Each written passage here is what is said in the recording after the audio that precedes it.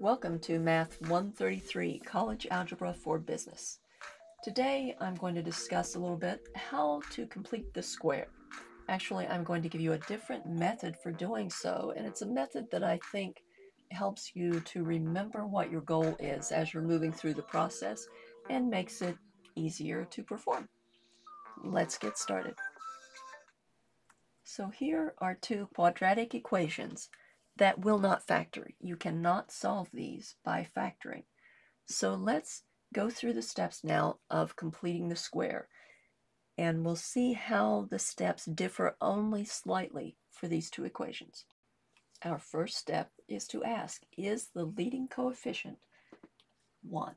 The leading coefficient means the coefficient of the first term, the squared term for these problems. Here, the leading coefficient is 1. It's understood to be 1 if it's not there. And in our other problem, the leading coefficient is 3. So we have two different answers here. We have yes, the leading coefficient is 1, and no, the leading coefficient is not 1. So we have to do a different step for the second problem than we do for the first. What we have to do for the second problem is to use the rules of algebra to make that leading coefficient equal to 1. What we're going to do here is we're going to divide both sides by the leading coefficient that is there right now. And when we do that, that's going to be the same thing as dividing each of those terms, the 3x squared, the 7x, the minus 2, and the 0, by 3. So our first term will become x squared. Our second term will become 7 over 3, or 7/3 x. And then we'll have minus 2/3 equals, well, 0 divided by 3 is 0. And now we do have a leading coefficient of 1. We just usually don't write it, like we usually don't write it over here. For now, let's move this second case out of the way. All right, so moving back to the first case here. Actually, we don't usually write this 1 in there, so let's just remove that right now. Now we will move the constant to the other side. So I'm going to subtract 1 from both sides. That gives me x squared plus 7x equals negative 1. Now this is completing the square, right? So I'm going to draw in a square here. It's going to be some term, and it's going to be squared. But I have to do unto one side as I do unto the other. I have to follow the golden rule of algebra. So if I add a square to the first side, to the left side, I have to do it to the right side as well. Now what's going to go into that square? That's the question. Now I will divide the coefficient of the second term, which is here, the second term, our x term, divided by 2. 7 divided by 2. And that goes in both of those squares because that is what I'm going to square.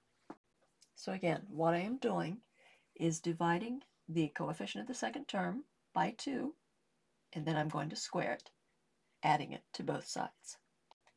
Now this looks like it's getting really complicated, but by writing it this way in those boxes, it will make the last steps of this process easier.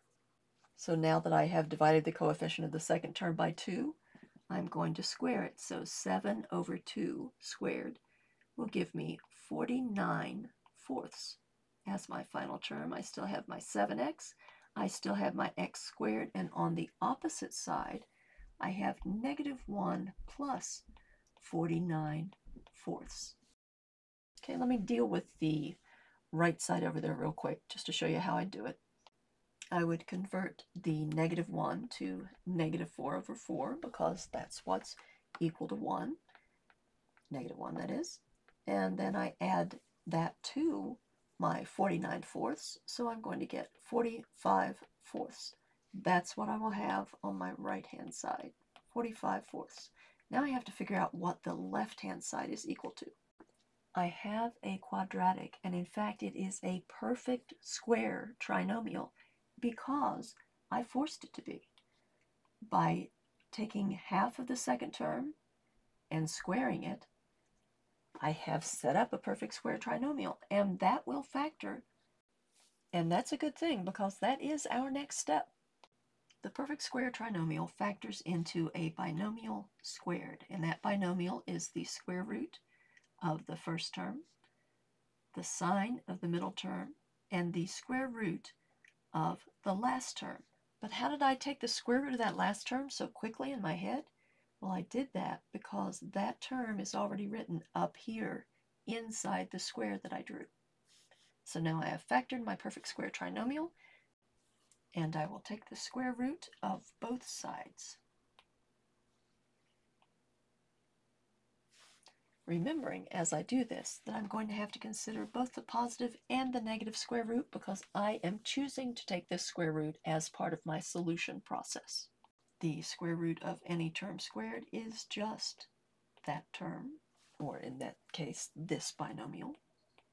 And our square root of 45/4, if you remember the rules by which we worked with radicals, you will see that that comes out to 3 square root of 5/2. And we must remember, though, let me make a little room for it, we have to consider both the positive and the negative cases. So now I'm going to have to move everything up a little bit, give myself a little more room. I am solving for x, so I want to move everything that is not x to the other side. I'm going to subtract 7/2 from both sides. That leaves me x equals -7/2 that I just moved over there, plus or minus 3 square root of 5/2. Okay, so that means I have two cases now that I have to consider. I have to consider, need more room, what happens when I add that second term or when I subtract it. And ta-da, we're done. Except for the fact that often we prefer to have our answers written as a single fraction. So -7 plus 3 square root of 5/2 would be our answer written as a single fraction for that part.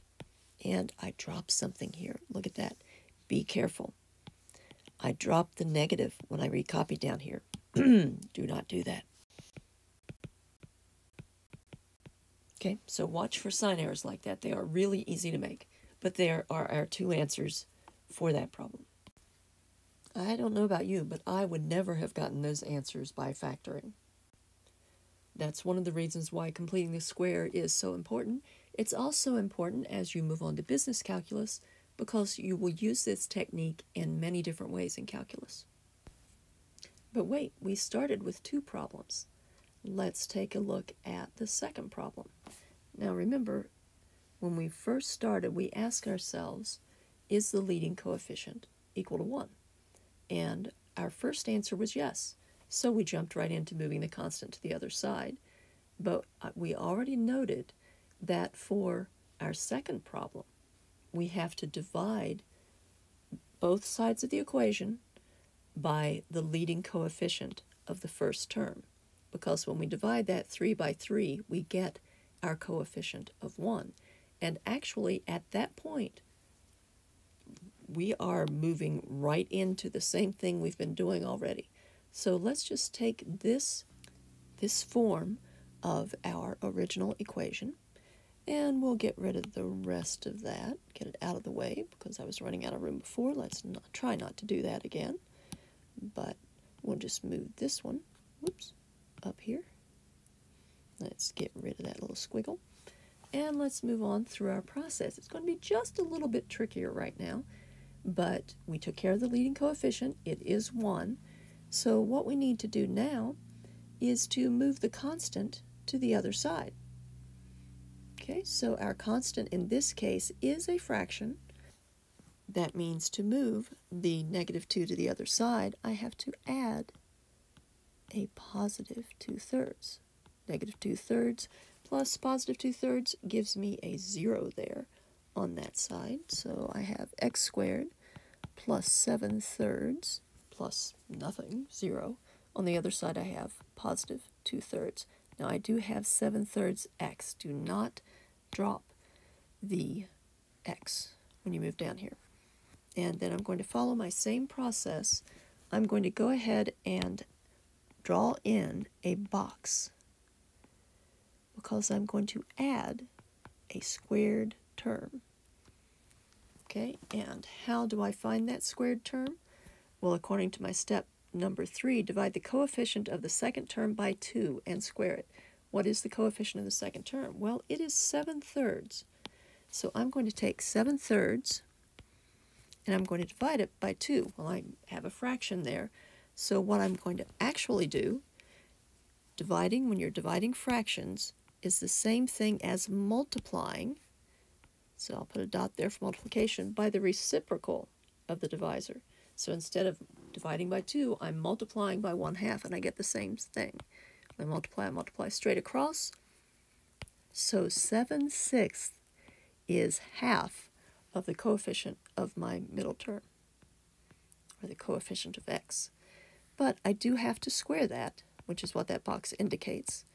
So squaring that, I get a positive 49/36. So 2/3 plus 49/36. Okay, on the left there in blue, you can see that I have already added my two fractions. That will give me 73/36. And now I just have to factor the right-hand side, which will factor into a binomial squared because I set it up that way. The square root of the first term, the sine of the middle term, and the square root of the last term in that trinomial. And that square root, of course, is found inside the box that I drew earlier. Okay, so now I just need to take the square root of both sides. Okay, any number, any term, any binomial that is squared, if you take the square root of that, you get whatever was under that radicand. Excuse me, the radical sign.